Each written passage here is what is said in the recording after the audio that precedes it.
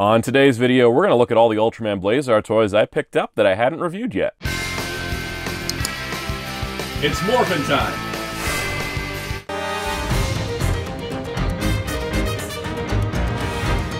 Special shout out to all our channel members, including our Captain Tiers, Infinity Wartorn, Spin-54, Super Shaddix Boom, Toma K, MJ Klein, Infinite 1985, SSJ4 Jason, Oma Ender, Scrublord Gaming, Psycho O's, and Kyle.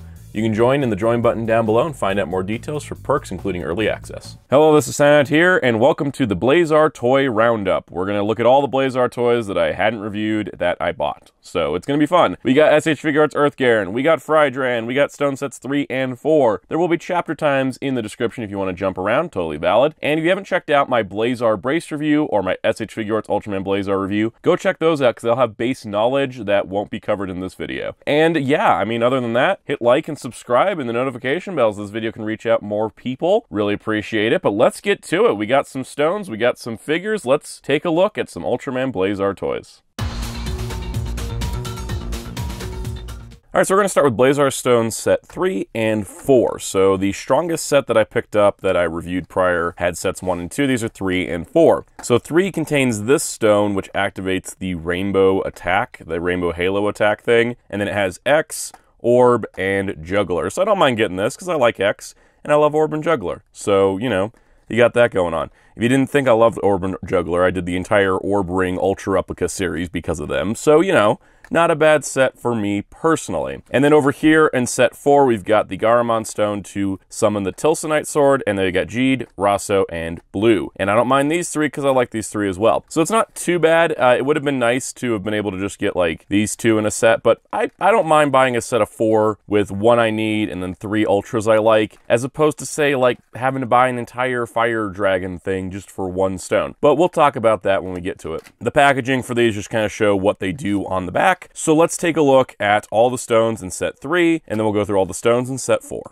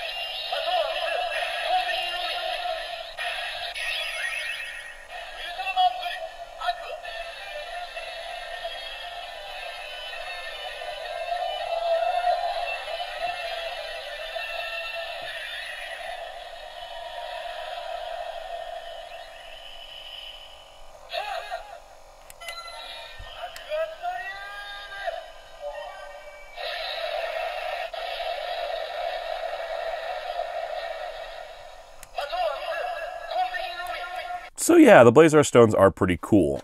You know, I still like this gimmick as an idea. I mean, I like, of course, the two that were actually used in the show here. These are great too. And I like the Blazar Stones. They just got too hard for me to collect because A, shipping costs on a little pack of stones, and B, there just became so many of them. Like, not all the new generation Ultras were released in deluxe sets, so some of them are hard to get because they're only in Candy Toys. Then they just re-released all of them in 2 packs, so...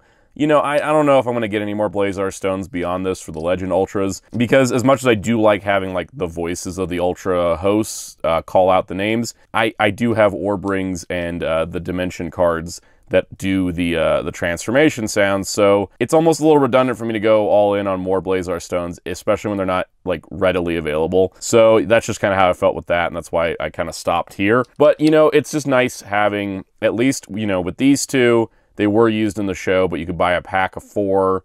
You know, it's not too badly priced just to get the ones that were used in the show. Now imagine if you had to get an entire add-on attachment piece to a weapon you don't own just to get a stone.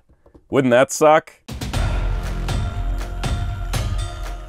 So this is Firdran. This is the fire dragon buddy that Ultraman Blazar had that helped him power up in the show. Really cool. I didn't need to buy this because, legitimately speaking, I don't know why the stone for the power-up, the Firdran Armor Stone, was included here. Because, as we just talked about, the stone to summon the Tilsonite Sword was in a stone set, as opposed to coming with the Tilsonite Sword. So now I'm like, oh, I have to buy this in order to get this, which kind of sucked. Now, there is a Memorial Edition Blazar brace coming out for P Bandai, in case you didn't get the deluxe one. That comes with all 4 stones in one package, which is honestly pretty nice. Because, yeah, the thing about this is that even when it's folded up, it's still in a pretty large box, so shipping rate-wise, kind of sucks. It also does attach to the Tilsonite Sword roleplay weapon, which I don't have, because, again, I didn't need it. So you can do this and attach it for all the attacks. But the important part is it comes with the stone. And I gotta say that, like, you know, it was pretty nice collecting Blazar stuff. Oh, the brace comes with the transformation stone. You can buy these 2 sets to get the other 2. I was hoping I'd just be able to buy a set to get this, but instead they locked it here, so it's kind of like old school Kamen Rider, where it's like you gotta get the final weapon to get the final transformation item. And that sucks, because I would have just liked the stone. But let's take a look at this guy just for a bit before we look at that stone, because the stone is like my focus. But this guy's pretty cool. I mean, it's not like something I like hate owning. I'm just annoyed that I didn't really have a choice if I wanted the stone. But really nice paint detail, really nice details here. He is kind of different looking in the show because he's more just like always on fire, so it's kind of neat to see the design here. The neck articulates, the beak opens, which is pretty cool. The wings can fold in and out just because of the transformation, same with the feet here. He does have a sound feature, which is kind of interesting. So you pull this tab, and then you can give him little fire dragon sounds.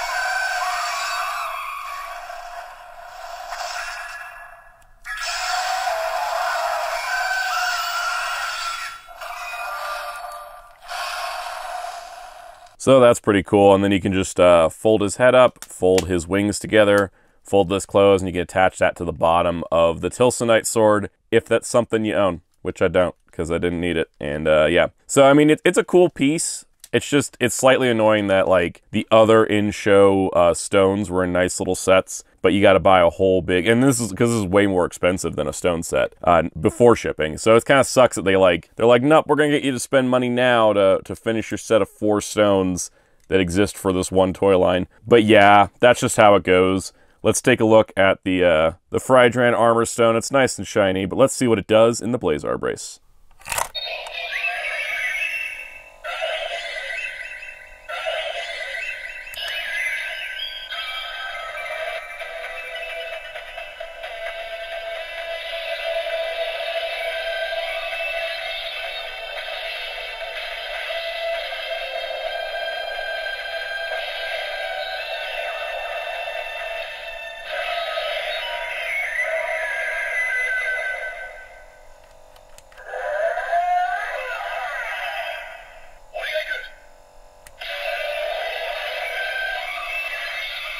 So having the 4 stones that were actually used in the series by Blazar, I'm pretty happy. I feel like my Blazar brace is complete. You know, even though there are a lot more sounds inside this thing if you have other stones for different ultras and stuff, and different light combos. These are the 4 I wanted the most because these are the ones actually used in the show, and that's what kind of like completes my collection. Now, this video is running a little short, so let's just jump into something else, which is going to be the SH Figuarts Earth Garon, which is kind of like the other thing to sort of complete a collection. This is like a complete the collection video. Alright, so let's look at the SH Figuarts Type 23 Special Tactical Armored Kaiju Earth Garon. This guy came out in December 2023, and he looks pretty cool. I say that because I've already opened him. Clearly, he's not in the box anymore. Let's just take a look at him. I just wanted to show the box so you guys know what he came in. Alright, so here is Earth Garon, and I think we should just start by taking a look at him. So of course, Earth Garon is the like support mecha for Ultraman Blazar and Scarred as an organization, and he looks really cool. This is of course the fancy, expensive SH Figuarts version as opposed to the deluxe one. The deluxe one had lights and sounds. This one has more articulation and details. And let's just, you know, take a look at him from the top. So, of course, he has got that, like, adorable little dinosaur face. I love the fabric folds they sculpted in here, kind of on this part that would be softer on Earth Garon himself. And what's really cool, too, is you get, like, an opening mouth that, you know, opens really, really wide. So there's, like, a part that moves up like this, and a part that moves up like this. And so you can see you got the blaster for the earth fire in there, which is really cool. This little piece on the back of his head also moves, and he does have a ball joint up top, and then one up here as well. So you can get a lot of really expressive kind of poses out of him, where they want him just kind of like slight mouth open or full blast, ready for earth fire, that kind of thing, which is pretty cool. And pretty good range in the neck overall. And when coming down here to the chest, you can see we've got, you know, a lot of painted details, a lot of sculpted details. This is like the cockpit area. This piece comes out because there's actually a swappable part for an open cockpit, which we will look at in a little bit. But you can see they've really decked out the details here. Again, kind of the undersuit thing with like the, you know, the space covering. And it is fully ball jointed at the top and the bottom of the waist, so you get all kinds of range. These shoulders also ball joint, and they move in and out. And then the shoulder pads are articulated. The arms move out. They also do rotate on that ball joint all the way around. Bicep swivel, and a double jointed elbow. Plus, of course, the standard ball jointed Figuarts wrists. But yeah, really incredible detail on this guy, just all the way down. Now, I come down to the legs, and you can see we've got the striping, of course. But again, they kept the sculpted detail of kind of like the fabric part underneath. And the hips are actually pretty mobile. So they move all the way in, they come all the way out, they rotate down so that they come out, and then they also can kick forward, which is pretty cool. Plus you can see his foot design there. And I think that's just a really great range. You got thigh swivel, double jointed knee, that sort of thing. Then you've got ball jointed ankles. You don't really have a toe tilt, you just have this like pivot forward. And then there's this piston. The piston's on a ball joint. So the way the piston works is it's just lined up. So if you get it unaligned like I just did, it's really easy to do, but it's really easy to get back in. But you got like that piston motion going on, which is really, really cool. I think the level of detail they put into Figuarts is why I keep coming back to these things. And I think also overall, he looks a little bit better than a lot of Ultraman Figuarts, because a lot of the Ultraman have like these stark silver bodysuits and there's no way to like hide the joints. This guy can hide joints so much better because he's, you know, a Type 23 tactical armored kaiju. The tail is really cool because you not only have, you know, your suit design underneath and your armor on top. It's, of course, ball jointed on every single point, pretty much. It's from here down is one piece, but everything else is articulate, so it can actually, like, sway back and forth, move up and down, that sort of thing. And then the really cool part that I really love is the fact that each of these panels open up. And this is for the missile barrage attack, where he can launch missiles out of his tail, and they all open up. And I do mean all of them, all the way down to the tiniest. And that is really tiny, and it's hard for me to even, like, grip it, but it does open. There we go. Look at that. So you can have like the tail missile barrage all the way down, and if you want to close them all up, they just close up nice and neat, like it never even was there. Pretty awesome stuff. I love that kind of thing. Now the back panel here is pretty cool. Not only is it sculpted, painted, detailed, really neat. This part comes off. This part right here pops right off. I think this part might as well. I'm not 100% certain on that. It seems like it would. But anyways, you can see you got two ports here. So if you've seen Ultraman Blazar, the series, you know he gets a couple shoulder cannons, you know he gets a wing pack. There is a part set coming. They've teased it, they just haven't fully announced it yet. But these ports, I imagine, will be for the cannon pack and then the wing pack with the cannons on it later on. But it's nice that it's already pre-equipped and ready to go. Okay, so size-wise, here's Earth Garon with, of course, Ultraman Blazar, his buddy. They seemed scaled appropriately, him being a little bit larger than Blazar. And here is Gomora, classic Ultraman Kaiju, typically a helper. And I think that they have similarities in design. And so you can see that he is about, about the size of Gomora. So Gomora has like a much longer tail. But that's about scale-wise how he fits with the other SH Figuarts. Now, accessories-wise, he has these open, relaxed hands, which I did want to highlight the detail on the inside where it is painted properly, so that it looks like it's got the hand, armored look. Anyways, he's got these two relaxed hands, which are the defaults on him. His second set of hands are these two fists, which are actually pretty appropriate for some of the weapon options that will come in the later weapons pack. And it's nice to see that he's got normal fists as well. His next set of hands are these splayed open palm hands, which are very dynamic. Then we have my favorite set of hands for him, which are these gripped finger, like grappling hands, like he's ready to just like grab a monster. It's different than the relaxed hands where they're kind of flat here, but then they're just really spiked up, ready to go. And they look terrific. Now here in the chest, you can pull this little piece out, nice and easy. And then not as easy to put in, but you can stick in this piece here, which is like an open cockpit piece. So instead of having like a little door or something, they just had it be a swapping part, which I think works.